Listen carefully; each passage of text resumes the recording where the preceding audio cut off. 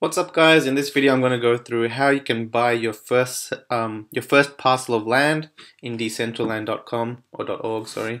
You know, how to buy Mana, how to buy your first Decentraland property if you're a complete new investor and you don't usually keep your cryptocurrency in wallets outside of exchanges, then all this might be kind of new to you, but I'll try my best to explain it without going too much into the detail because then I'll just bore everyone. So basically, most people, what they do is they've got their coins on exchanges. The coin that you need to be able to buy and sell land or buy and sell assets in Decentraland is the Mana coin. And just like any other coin, it can be purchased on the major exchanges. We've already been listed on all the big ones, so Binance, Huobi, Bittrex. I'm pretty sure we're on Bitfinex as well. I don't know why it's not appearing here. We're on KuCoin. We're on, the mainstream exchanges. Like, if you want to buy Mana, you have a lot of options. So what you'll need to do is, if you're interested in a particular set of land, for example, if you go into Decentraland Marketplace, there's all these are all the lands set for sale. Say, for example, you want to buy this one for 6,100 Mana. Then what you do is you would purchase that amount of Mana in your on your exchange. So you'll purchase it with Bitcoin or whatever coins Ethereum, whatever coins you have on the exchange. You have that much amount of Mana, and then you transfer that much amount of Mana to your onto your wallet. Right now, the wallet that we use, that most people use in Decentraland, is this one here, which is a Chrome browser. It's called Metamask. Right now, Metamask is a Chrome browser wallet that you're going to probably be using if you're going to be buying more kind of digital assets in different decentralized apps. You know, whether it be Ethereum or what is it called, Etherbots, I think it is. Whatever they are, whenever these new games and stuff come up, most of them will require a MetaMask. So when you log into that, you'll be able to buy and sell stuff. So basically, go to google.com, search Metamask Chrome browser, and you'll come across this over here. And this is what you download. It's an Ethereum-based wallet, so it'll accept any ERC tokens. So just anything built on the Ethereum network. Those are the coins that you can store onto this wallet. This wallet will not be able to store Neo or anything else that is not built on Ethereum. So anything like Ethereum Classic, Ethereum itself, a lot of the new ICOs that are built on the Ethereum blockchain can be stored here. So once you download that wallet and you purchased your coins in Binance, you'll need to transfer your coins on the exchange into this wallet. All right, and the way you do that is you make your account. You create a new wallet. Make sure you download and you save the passphrase on the wallet. That's the most important thing. That's probably even more important than the currency amount or whatever's stored in the wallet, because if you lose your passphrase, no one can recover that for you. And you're going to lose everything, all your money, everything. So you need to save that. Create your wallet, store the passphrase before you put anything into this wallet.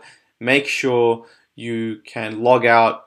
You can even delete the Chrome browser, reinstall it, and try and log back in, because you can install your Chrome this MetaMask in any Chrome browser on any laptop device, even like your sister's or your mum's, and then you can log into your wallet, and it will have all your coins stored in that wallet.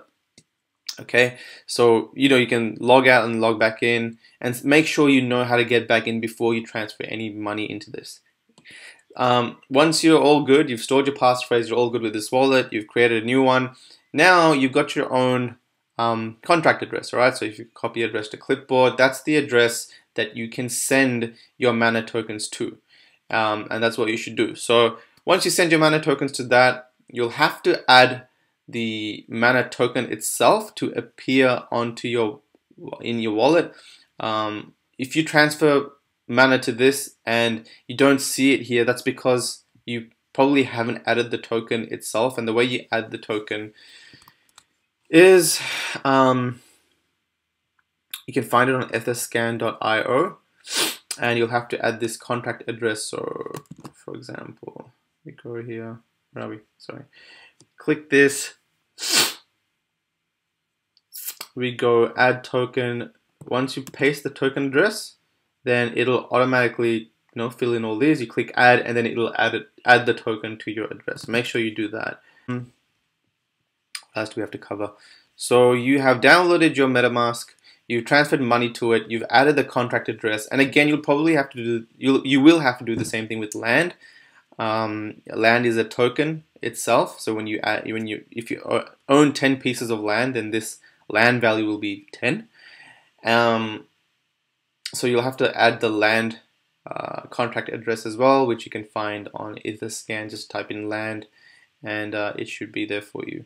Once you do the same thing here, then again, once you store your mana and buy a few lands, it'll all appear in your wallet, and it'll all appear in your marketplace. So you'll be able to click My Land, and that should show all the land you have. Mine says 0 because I've sold all my land in this wallet. I have some land stored in another wallet, but if you click My Land, you'll see a portfolio of all the stuff that you own.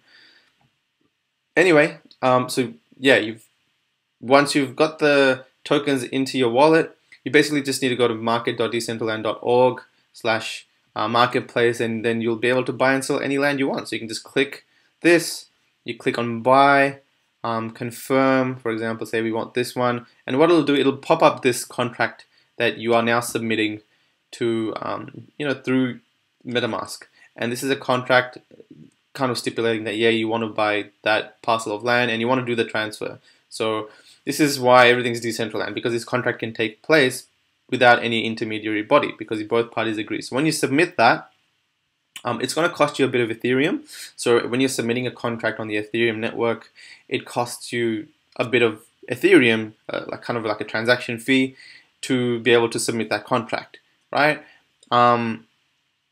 So anytime you're buying or selling a land or transferring out of your MetaMask, it'll cost you a bit of a fee, but it's nothing major. Like each contract, I think the most I've ever spent is like $1.20. So that's when I've been listing a really high value land. But most contract addresses like this, the small things, it'll cost you like 10 to 15 cents, sometimes maybe 30 cents. When you click submit, that means that you would have submitted the contract, and now you just got to wait 5 to 10 minutes, and then the land should appear on your in your wallet. Okay. If you're having any issues with this, you can just log into the Discord chat for Decentraland. You can find that if you go to the home page or the main page of Decentraland. And people will be able to answer your questions if you have any issues in doing that. But another thing you'll have to do before you actually buy a land is enable Decentraland to execute these contracts on your behalf. So you'll have to check this and check this, authorization. When you check it, again, you'll have to submit a contract, and it'll cost you a bit of money. I think it's like 5 cents or something. It's 2 cents, right? So it's literally not much at all. Make sure you have Ethereum in your MetaMask wallet as well. So once you transfer your Mana currency into your MetaMask, also transfer, $10 worth of Ethereum, maybe 0.02 Ethereum or something, so that you can execute these contracts. Because if you don't have Ethereum in your MetaMask wallet, then you won't be able to submit these contracts because you don't have anything in them, right? Yeah, that's pretty much it. You should be able to buy and sell pretty easily after that. It might take you a few tries to get it right, but the most important thing, another thing that I didn't mention, I'll mention it now, is when you're transferring your Mana to your wallet address, maybe do a test first. So if you're buying a parcel for 7,000 mana and you want to transfer the whole 7,000, maybe just do a test and just send 100 mana. Make sure you receive it in your MetaMask and everything's all good before you send the rest. It might cost you a couple of dollars more, but at the end of the day, it's worth it instead of losing your whole amount of mana because you've sent it to the wrong place. So I always do a test run first before I do the whole thing. Make sure you're sending it to the your own wallet address, which is the thing that I showed you before. You just copy to clipboard, and when you paste it, that's your wallet address. That's the same address you can send your Ethereum tokens, you can send your Mana tokens, and any other Ethereum-based tokens. Make sure whatever you're transferring to there is built on the Ethereum network. If you send something like Neo or anything else that's not built on a Metaverse ETP, then it's not going to pick it up, and you're probably going to lose that currency. So yeah, that's it. Hope you guys get into the trading game.